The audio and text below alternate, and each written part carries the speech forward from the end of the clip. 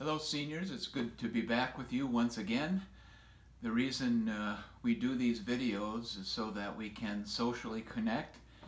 I am a burden for the seniors, for your health, but also for your social welfare. And that's why I would like to do this video or do a video on a regular basis. On the email that you have received, we have included a feedback button. If you would like to email us any questions that you have about the study or any other questions that you might have, I encourage you to take advantage of this. I'd like to give you a few words of encouragement from Romans chapter 8 this morning, a passage that I'm sure many, if not all of you, are familiar with, from Romans 8:35 to 39.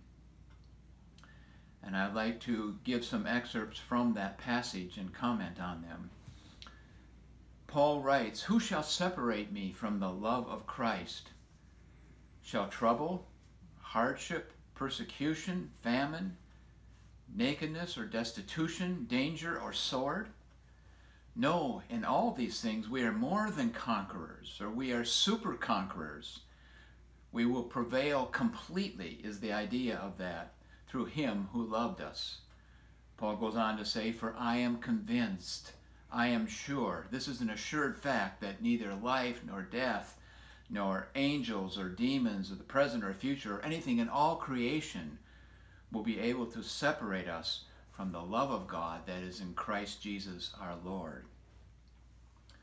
Sometimes we need passages like this to help us gain our equilibrium in life.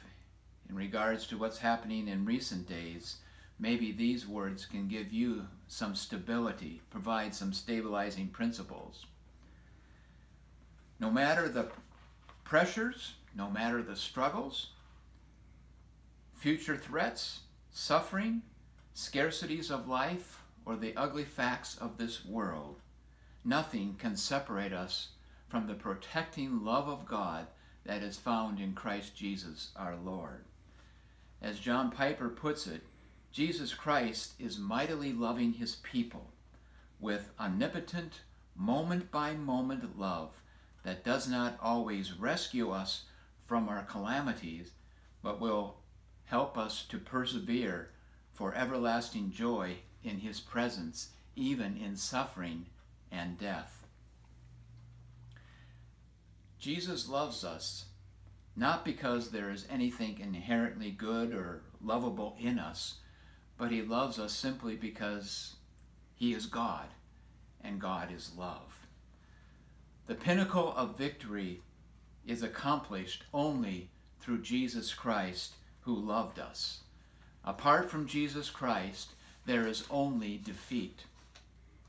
So be encouraged, my friends, about God's powerful, overwhelming love for us. His love doesn't spare us from troubles, but it preserves us through them. This engaging love enables us to experience joy and peace without resentment, without despondency in the midst of our adversities and hardships of life. This love of Christ is really something. Let's never forget it. Let's pray. We are amazed, Father, by your wonder. We're amazed by your majesty and your incredible grace, that you would stoop down so low to provide for us by completely ensuring that our joy in Christ would not be jeopardized by the twists and turns of evil in this world.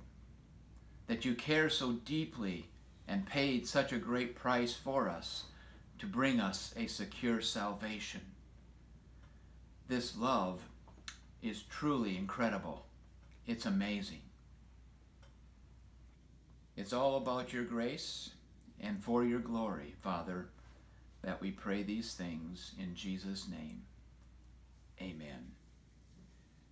Until we meet again, so long. I wish you all God's best. Goodbye.